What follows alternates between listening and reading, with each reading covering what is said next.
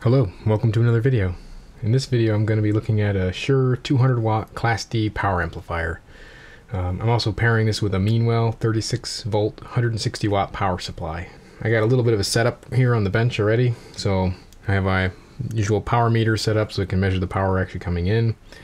And then I have a 3 ohm resistor kind of all collaged together over here because it's rated that 3 ohm value, and it's also rated 3 ohms at 10% THD, which is totally unusable, so we're not even going to push it that far. So there's a couple little things here, so I have the setup kind of drawn out here. So there's a function generator, the amplifier, we have our power meter feeding a power supply, power goes into the amplifier, and then from there we're feeding a bunch of resistors. So I have a little speaker here, and so we're actually going to be able to hear when the amplifier goes into clipping. That's set up through a 3.9K ohm resistor, so it just can hear how bad it's doing basically. And so over here I just have a little chart. So a typical speaker sensitivity is about 85 dB, 1 watt, 1 meter. And if you put 1 watt into that speaker, you're going to get 85 dB out. If you put in 10 watts, it's going to go up by 10 dB because of the log scale. So we'll get 95 dB out with 10 watts. We'll get 105 dB with 100 watts. But if you go up to 200 watts, the rating of this amplifier, you only get an extra 3 dB. So only 108 dB output. So that extra 100 watts of power really doesn't get you very far in terms of an output sound pressure level. All right, let's get into it. So first, I'm gonna go ahead and open up the power amplifier.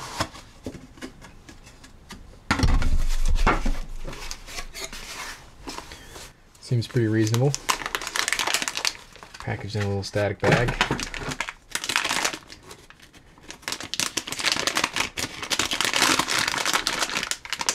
Yeah, crunchy vision. So here it is. It's got a option for a little volume control board. We don't have that, so I'm just going to test it as is. It's a fan header over here, so if you push this thing real hard, I guess it could use a fan. Not much to see on the back. So it looks like it's got all kinds of recs on the bottom. We have a TUV approved, UL also. So it's got some conformance marks. We can see up here 160 watts max, 36 volts, 4.44 amps. I'm pretty sure I was looking this one up and I was hoping for a power factor corrected model, so we'll check and see how good this is at that. We'll do our power cord and go ahead and get ready to plug some things in.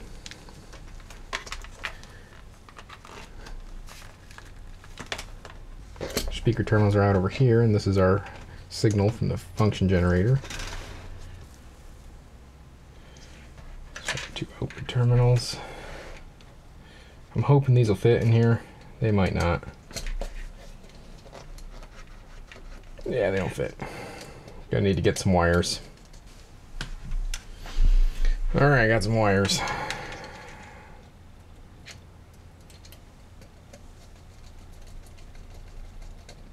We should be ready to power this thing up now. Alright, so that's actually powered up now. And looks like idle we're using about 6.35 watts. And the power factor is pretty low, 0.35. Well, let's go ahead and turn it on. So we've already got about 2.6 volts going in. We'll have to calculate how many watts that is. So we got our 2.606 times 2.606. We divide that by 3. So we're getting about 2.26 watts out right now. So you can just barely start to hear a tone coming out of the speaker. So now we're at 7 volts. So we're 27.0 watts in. Power factor's gone up a lot. Now it's 0.74, so this is actually doing some correction on that. Now we got 51 watts in. We're up to that 0.99 power factor now, so this thing is doing proper power factor correction. Now this power supply is only rated at 160 watts, so I don't know how far we want to push it. I can hear distortion now. Right about there is pushing the limit. We got 200 watts. We got 21.93. So we're getting about 160 watts out right now. So we can calculate some of these efficiencies and see how we're doing. When we push the amp real hard, we get around 80% efficiency up in that upper end. Where it's going to spend a lot of its time though, you can see that the amplifier is pretty inefficient, and also the power factor is pretty low down in these lower watt ranges. Not fantastic, and you know, from our analysis up here we can see that in that 10 to 100 watt range is probably where we're going to spend a significant amount of time if we're playing music at a pretty high level.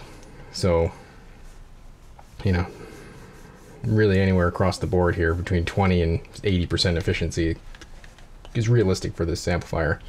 A typical rule of thumb is 1/8 of the rated power, so 200 times 0.125, about 25 watts is what we can expect. So the efficiency of this system is around 65% if we extrapolate between these 2 points, and that's really not that bad, considering that's the efficiency of the power supply and the amplifier module itself. That is getting pretty hot now. Of course, it's not even doing anything right now, it's just been sitting there idle.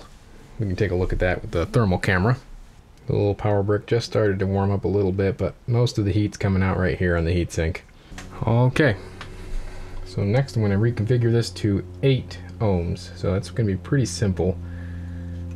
We're going to pull this off of there. I'm going to disconnect this just temporarily. And then all I got to do is remove 2 of these and make sure that that resistor doesn't connect with this one. And that's very good. So we got 8 ohms. I'm going to put a little bit lower of a resistor in here so you can hear that sine wave better. Alright, so back again. We're going to go ahead and repeat this process, but now we're going to do it for the 8 ohm load. Turn on our output. So that same idle still applies. Power factor still 0.3536. So we have 7.16 watts, and we have 2.65 times 2.65. We're going to divide that by 8. We got 0.88 watts out. Alright, so you should be able to hear that sine tone now as we're pushing 19.6 volts on the output. We should be able to find that point where it starts to clip. There it is. You hear it start to square up the wave. So about there's the max. 72 watts.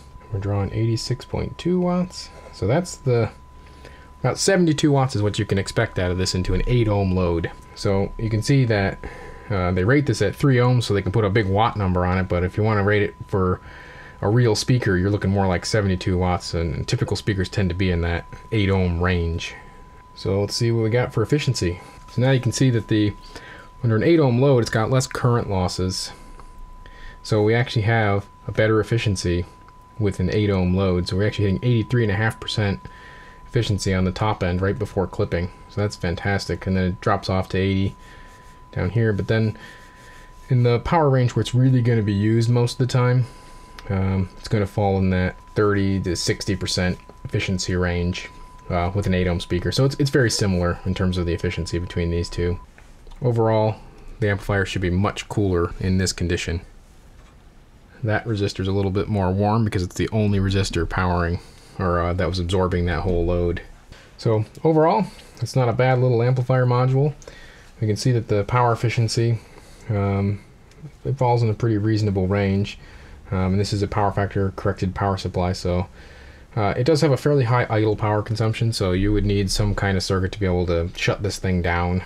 You wouldn't want to just leave it plugged in all the time. But other than that, yeah, it seems okay. I'm not going to do too much analysis on the harmonic distortion of this amplifier or the plus or minus frequency response of it. There has been some of that already posted around, and usually people flatten them out with EQ anyway. So overall, this is a fairly high-end and usable power amplifier. And thanks for watching. Like and subscribe.